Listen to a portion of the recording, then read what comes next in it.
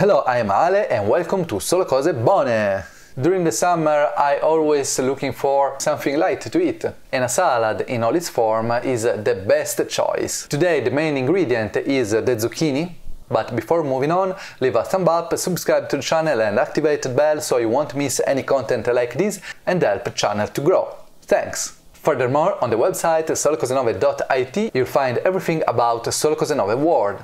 Well, let's start with the zucchini, cut off the beginning and the end, then make little slices. They must be at least 3 mm thick, but not over 5 mm, because next we want to cook it a little and we don't want them to become too soft or to remain too hard. Let's cut all the zucchini you like to eat today, remembering that they are a really hypocaloric food because they are quite all water and some vitamins, a little bit of fibers. So let's continue to slice all the zucchini. If you like to have thinner slices, you can use the mandolin, but I prefer to do it with a knife. Let's put aside the zucchini and let's start with the stove. So put some water in the pot and bring it to the boiling point, add the zucchini and leave it for some minutes, I don't know, maybe 5 or 6 minutes. It depends on how much you want the zucchini soft.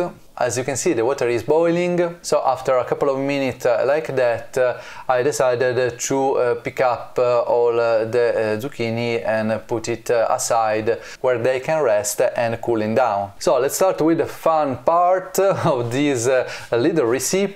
First of all, add the classic extra virgin olive oil, a spoon or a teaspoon if you're on diet, then a little bit of salt and obviously vinegar. I use my own vinegar that I made with my own apple cider, but of course you can use the one you bought from the store. Let's add some sesame seeds. I used the white one, then I decided to use also the black one. If you want, you can use also the green one if you find it, that one with the wasabi, but it's not an healthy food. So I added some herbs, rosemary, oregano. You can add everything you like, and the salad is finished like this. Mix it up well so every part of the zucchini touch the oil, vinegar, etc., and it presents quite well.